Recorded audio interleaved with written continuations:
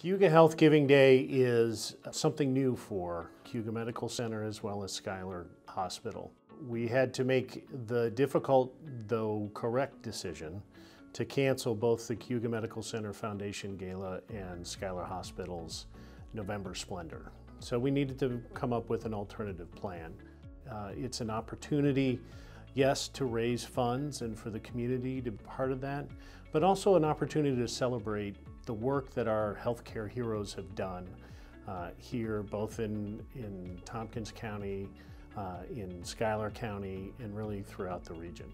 When the COVID-19 crisis really hit Tompkins County, we had the honor of being the recipients of an overwhelming level of support from the community, whether it's donating PPE or food for our frontline healthcare heroes, on down to tablets that allowed us to provide opportunities for patients to communicate with their friends and family.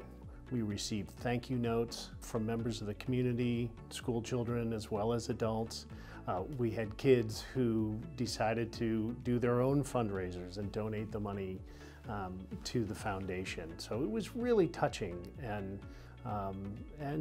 as I said, overwhelming. It's not what the foundation has traditionally done, but it was a really rewarding experience to be able to contribute to the effort that way. If someone was considering making a gift to either the Cayuga Medical Center Foundation or the Schuyler Health Foundation, I would tell them that what they're doing is they're investing in their community by ensuring that there is a strong community hospital that is available to them and their family should they need it.